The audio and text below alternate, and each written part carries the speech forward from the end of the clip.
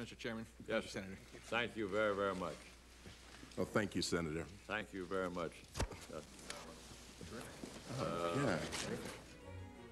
Up next, oral arguments in the Raymond Simmons versus American Airlines case before the Ninth Circuit U.S. Appeals Court.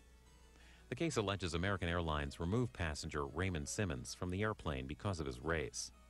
The case was heard in San Francisco on February 15, 2002.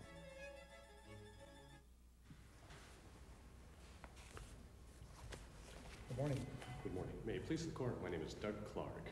Mr. Skinner and I are students of the University of Arizona College of Law Pro Bono Appellate Project. We're supervised by Dr. Willie Jordan Curtis. We represent Raymond B. Simmons. Speak right up so we can hear you. Mr. Simmons is an African-American man. He was on an American Airlines flight from San Francisco to Dallas-Fort Worth. He was deeply humiliated and emotionally distressed when he was singled out in front of all the other passengers, removed from his seat by flight attendants, and marched off the plane. American Airlines claims that they acted solely based on a passenger complaint and that they were following procedure. Their actions represent discrimination.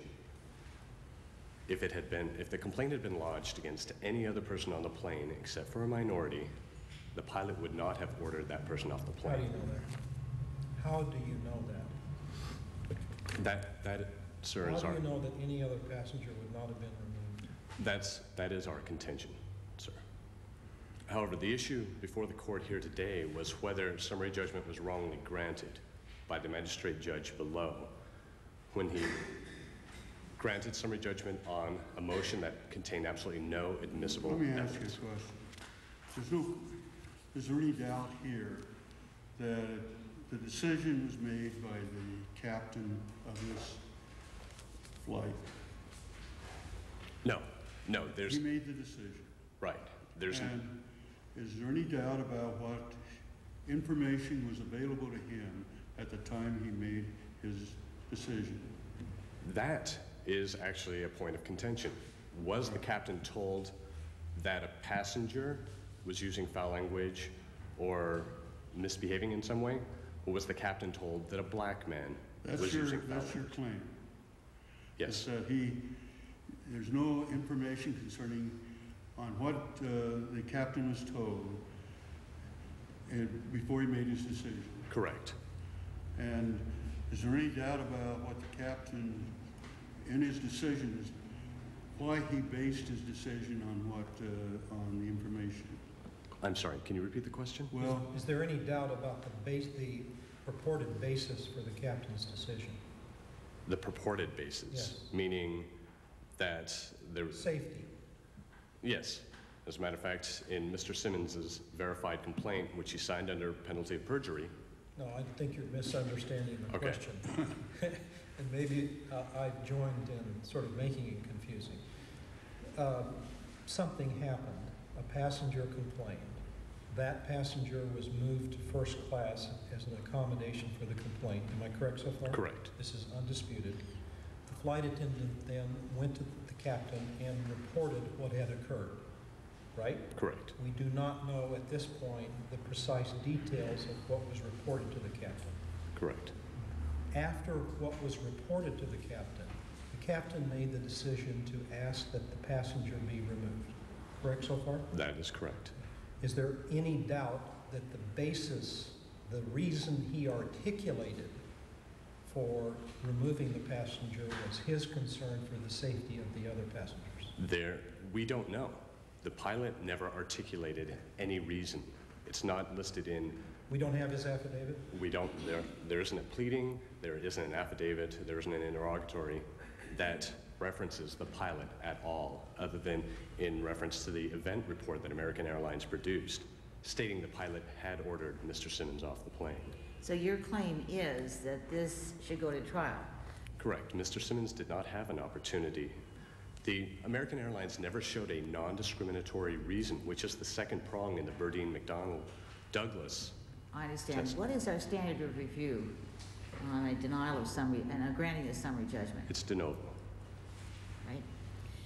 And in this case, the magistrate judge took as truth the event report which was being offered for the truth of the matter asserted, and undisputed facts, which in fact were disputed in this case, because undisputed facts are facts that both parties stipulate to, and there was no agreement between Mr. Simmons and American Airlines in regards to these undisputed facts. The magistrate judge made his decision based on a hearsay event report that was presented for the truth of the matter asserted. The report itself doesn't offer any relevant evidence. We don't dispute that the flight attendant made a report to the captain and the captain removed Mr. Simmons. That was why Mr. Simmons filed suit. That is the only thing that the event report could even offer to the court that isn't hearsay. Well, you're right at 5 minutes.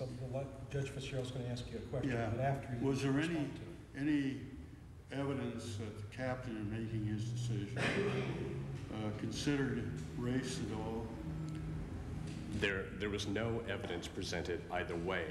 However, in the event report, the statement that American Airlines claims that Mr. Simmons made was "damn white bitch," which would indicate that Mr. Simmons was a minority, and so that the captain could have made his decision based on that. But anything that the captain articulated, anything in what he may have articulated that indicates a racial prejudice? The captain didn't articulate anything.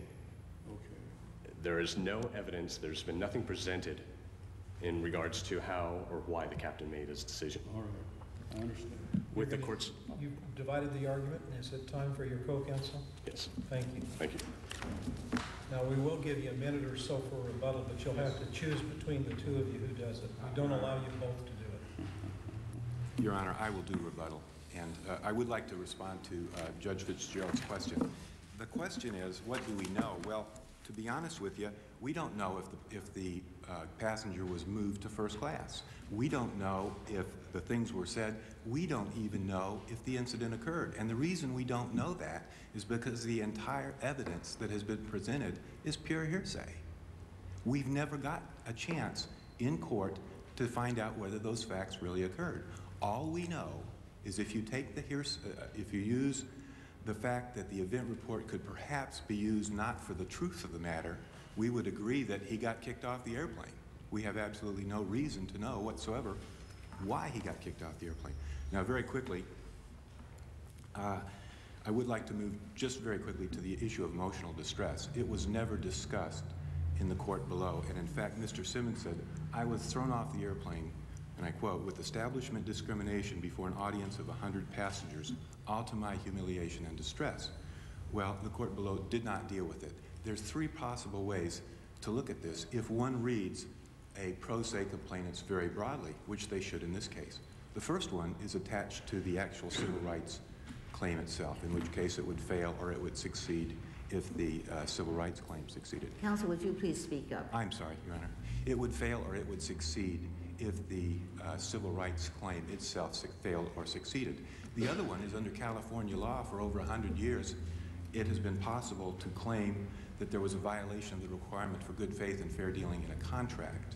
And under that test, Mr. Simmons would not be required to undergo the Burdine test, the three-pronged test. All he would have to show was a violation of a contract and a violation of good faith and fair dealing in that contract. I want to ask you a question that's purely directed to what information of any kind that Mr. Simmons put in the record. Yes, Your Honor. With that preface, the question is, was anything said to Mr. Simmons when he was removed from the flight other than, "Will you please come with us"? Your Honor, to the best of our knowledge, from what we have in the record below, nothing was said to him until he stepped off the airplane. Then there were some remarks he made. Can't we assume that some words were spoken to him that caused him to gather his stuff up and walk off the plane? No, Your Honor. Get your stuff and walk off the plane. Okay. That's what he claims happened. Was that said in some desultory way, Your as Honor, far as we know? Does he claim that? he claims that he was humiliated in front of all I the passengers. understand that, but was the language that was used to, that resulted in him getting out of his seat, packing up his gear, and exiting the flight, does he claim it was desultory, inflammatory, derogatory, or racially demeaning? Your Honor, I do not know the answer to that question because in the record below it's not indicated. He did file some kind of affidavit. He did indeed, and it was a verified Is there complaint. anything in that affidavit that would respond to the question I just asked you? Your Honor, not that I know of. That language used against him was inflammatory in itself. Okay. Thank you, Your Honor. Okay. We'll give you about a minute for rebuttal. Thank you, Your Honor. We'll hear from American Airlines. May it please the Court, I'm Philip Ross, and I represent American Airlines, the defendant and appellee. American Airlines does not discriminate against any of its passengers, and there was absolutely no evidence presented in this case that even raises a suspicion of discrimination. Are pilots permitted to remove passengers for any reason? Pilots are permitted to remove passengers where they believe that there is a safety How concern. about answering my question? For any reason? Are they permitted to remove any passenger for any reason? Not for any reason, although they do have wide discretion under 49 U.S.C. 44902. And isn't there a booklet of recommended procedures for the removal of a passenger for safety reasons? American Airlines has safety policies. Was that followed in this case? It was followed in this case, Your Honor. Could you explain to me how? It was followed in this case because a report was made to the captain that Mr. Simmons was engaged in certain obscenities. Was he warned? He was not warned, but the policy... Isn't that required? No, it is not required. The policy provides that the captain has the discretion to remove an individual prior to takeoff if the captain believes that the person's engaged in misconduct. And Aren't there different categories of passenger behavior? Those categories of passenger behavior deal with in-flight disturbances and have nothing to do with this case. And so it's the airline's position that this was not an in-flight disturbance? No, the plane had not yet taken off. It was still on the ground. This was prior to takeoff. And therefore, the provision in American Airlines safety policy that applies is the policy that says the captain can remove a passenger prior to takeoff if the captain believes that the conduct that's been reported could possibly escalate during flight. Let me ask you this question. It's the airline's position that the other passenger who complained, the woman, was as an accommodation moved up to first class. Is that correct? Yes, she was. Okay. Did she complain thereafter? She did not complain thereafter, but she was concerned enough by the You particular... can just answer the question, No. counsel. If you want to argue, you'll be given plenty of opportunity to do that, I promise you. No, she So did she not. did not complain after she was moved? No, she did not. So as far as we know on this record, she was entirely satisfied by the flight attendant's decision, which was within that attendant's authority, to move the passenger to first class, correct? Correct. Correct. Was there any complaint from any other passenger after that about Mr. Simmons' behavior? No. What do we know about what it was that Mr. Simmons said? The report from the passenger was that Mr. Simmons was stating out loud that, making references to damn white bitches. Okay. Was he talking on the cell phone? The evidence was not that he was talking on a cell phone, it's simply that he was making those statements. Did the passenger say that the statement was directed to her? No, the passenger did not say it was directed to her, and that's, if I can, Your Honor, that is one of the concerns here. The statement clearly indicates that Mr. Simmons was upset with respect to some unspecified person. Could have been another passenger, could have been a flight attendant. We don't know, but he was upset about a person. It's not simply that he's using a profanity, but that the profanity he's using in this case indicates that he's upset about some unspecified person. That's what makes the safety concern real in this case. Do we know what the attendant said to the captain? We know that the attendant reported... Do we know what the attendant said to the captain? Did the flight attendant, was it a female flight attendant? It was a female flight attendant. Okay. Do we have an affidavit from her? No, we do not. Was her deposition taken? No, it was not. Do we have an affidavit from the captain? No, we do not. Was his deposition taken? No, it was not. Then I suspect the answer to my question is that we don't know what the flight attendant said to the captain, right? What we know from the... That's correct. What we know from the record is that the captain made the determination that Mr. Simmons be removed and that he made a decision in order to guarantee the safety of other passengers. What harm would befall American Airlines if there were an evidentiary hearing at which time the attendant testified as to what she saw and observed and what she reported to the captain, and the captain stated his basis for deciding to remove the passenger. Well, the harm, Your Honor, is that we provided sufficient evidence on summary judgment of a legitimate, non-discriminatory reason, and under the Burdine test and under the McDonnell-Douglas test, which everyone agrees is the appropriate test here, Mr. Simmons had the burden at that point to present substantial specific evidence of pretext, and he agrees. There's no dispute that he presented no such evidence. The primary argument made by Mr. Simmons' counsel on appeal is that the event report is supposedly inadmissible hearsay. Let's assume that it is. Under Ninth Circuit law, if an employer or person who's alleged to have engaged in discriminatory actions, words or conduct, articulates a non-discriminatory reason, a non-pretextual reason for what they did, and the respondent proves that that's inaccurate, does that meet the burden?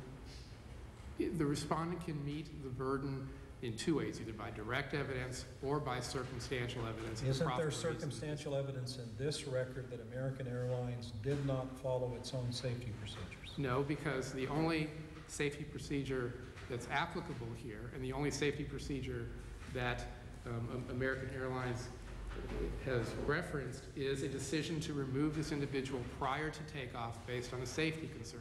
There's no discussion.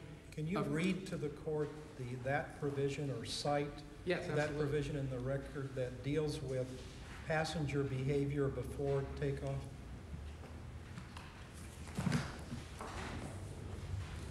It is in the... Tell us where it is in the record. Yes, the appellant supplemental excerpt of record. It's under tab 4, page 41.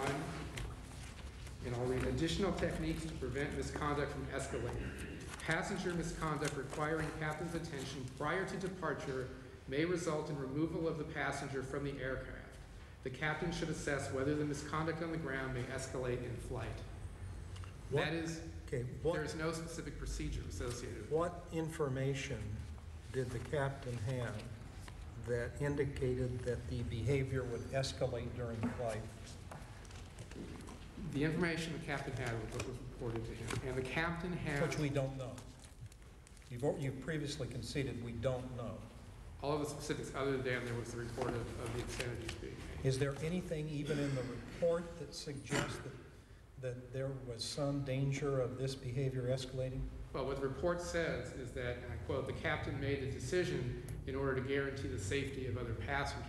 And the captain... You have a very interesting habit of not answering my questions. My question is there anything in that report or anything in the record that indicates the captain was given information which would indicate that this incident was going to escalate? Isn't the answer no? No. Isn't that sufficient to send this case back for a hearing on the merits? I don't believe so, Your Honor. Tell us why. Well, I don't believe that it's sufficient to send it back because what's in the record is the articulation of a non-discriminatory reason. And what's important here is that, first of all, there was no objection that was raised below to the admission of the evidence. I assume for the purpose of the question, that the previous questions I've asked you, that report was fully admissible and would be at any hearing on the merits. Okay. Now go ahead and argue. Okay. In order to come up with a showing of pretext, there has to be significant and substantial evidence. There is no evidence in the record to suggest that the captain acted for any other reason other than the safety of the passengers. Let's suppose that what the flight attendant said, this is a hypothetical question, when she went to the captain, was the captain white? We don't know the race of the captain. We don't know that. Do we know the race of the flight attendant? We don't know the race of the flight Well, let's suppose it was a white flight attendant and a white captain, and what she came back and said was, there's a black man back there making bad remarks about white women, and we need to get him off the plane. Would that be discriminatory? Possibly, if there was evidence of that. However, there's I ask you to assume that for the purpose of my question. Do you understand that? Yes, I do, Your Okay. Honor. Would that constitute a sufficient case to have a hearing on the merits on a discrimination claim? That would possibly. However, there's no evidence of that in the record. The plaintiff had an opportunity to engage in discovery and chose not to. He's pro se, isn't he? He is pro se, but pro se plaintiffs are still held to the same evidentiary standards under Rule 56E as any other party. Plaintiff did not engage in discovery. Plaintiff did not put in any of this evidence. One can speculate about what may have happened, but in the absence of any evidence supporting that, that doesn't constitute substantial specific evidence for purposes of preventing summary judgment under Rule 56. That's what's absent here. I agree, Your Honor, that a different record might come up with a different result, but the fact is the record that was presented and the record that was available to the district court is the record that exists because plaintiff didn't engage in any of this discovery. It was the plaintiff's obligation. The plaintiff has the burden of proof to present specific substantial evidence of pretext, and he didn't do that. Okay. We understand your argument. Thank you very much for your argument. We'll give the other Your Honor, side. if I could just, I have 45 No, seconds. you're out of time. Thank you. We'll give you 1 minute for rebuttal.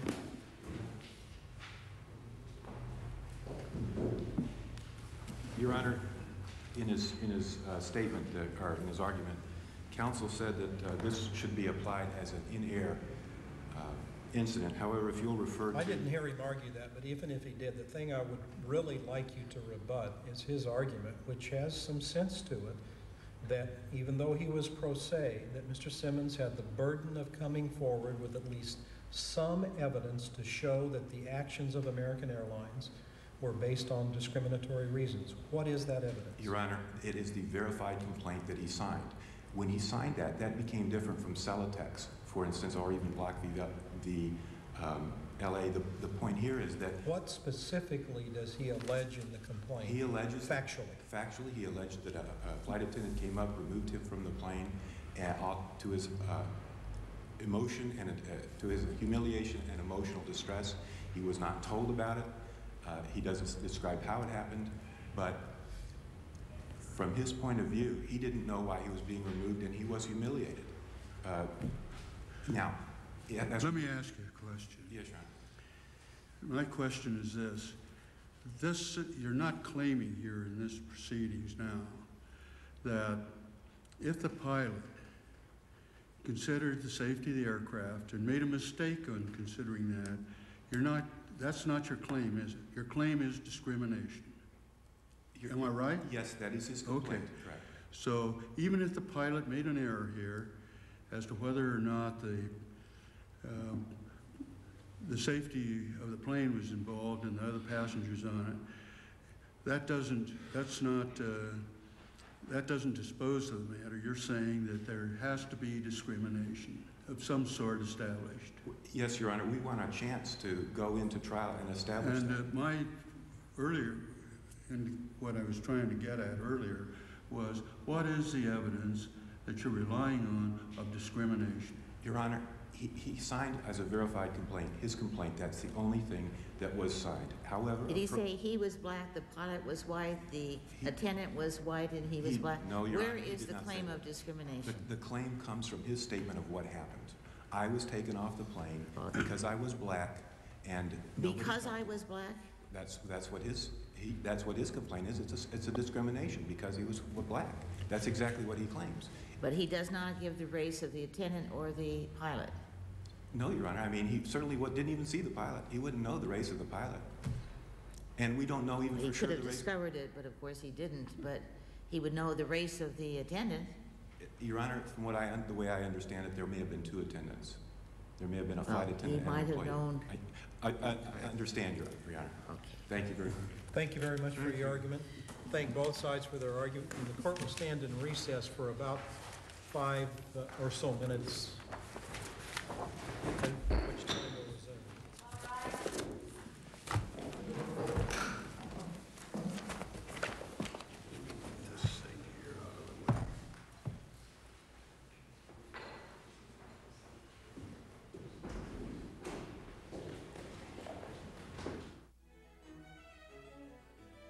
Join us on America and the Courts, Saturday evening at 7 Eastern, 4 p.m. for viewers on the West Coast.